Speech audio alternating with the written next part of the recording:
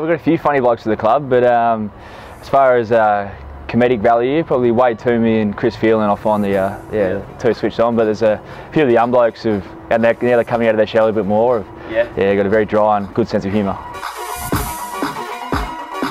I don't know.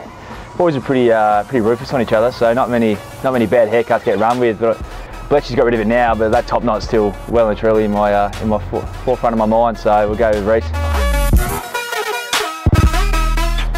The best leg, yeah, it varies, but probably Wade Toomey is he's over probably 40 metres. He's probably the best in the comp. So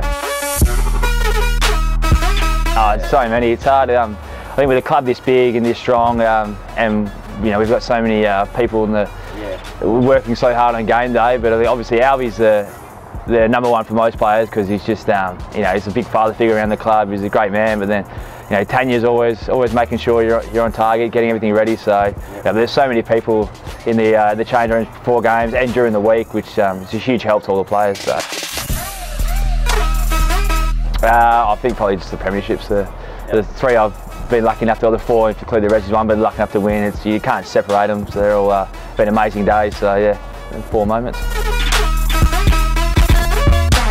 Probably Gary Ablett would be. I think he's probably the best player ever to play the game. So we'll go with Gaz. But at a waffle level, Mark Haynes probably the best. Old Desi, he was you know within the walls of the club, he was rated as the best. Outside, you know, he probably wasn't rated as highly, but within our walls, he was the guy that everyone looked up to and respected. And then as for talent, obviously Alistair Pickett's, you know, some of the stuff he did, I don't think I've ever seen anybody do at any level. So he was an absolute superstar.